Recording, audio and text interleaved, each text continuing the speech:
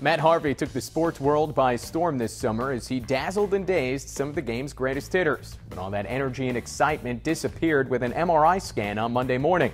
By the afternoon, the news had broken and the media reacted.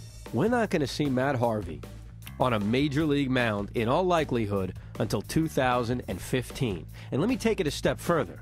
We're not going to see Matt Harvey on a major league mound without restrictions until 2016. When you understand the physics of throwing a baseball and you understand how hard that is on the joint in the shoulder and the elbow, it's amazing that every single pitcher doesn't eventually have this.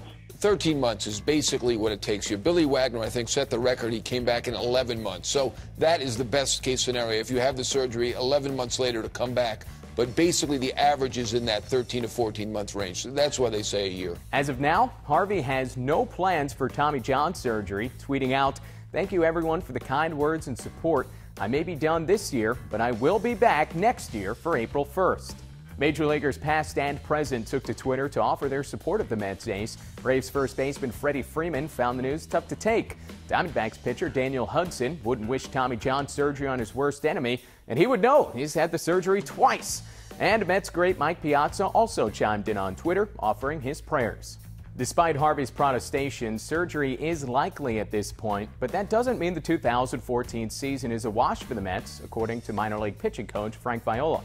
It's going to be interesting to see what we do during the offseason as far as getting that guy to step in for a year, because we are really close to putting together something special here. First things first, a decision on surgery for Harvey should come down in 2 to 3 weeks. After that, a plan can be made for next year. I'm Pete McCarthy for Recapr. Get the whole story here.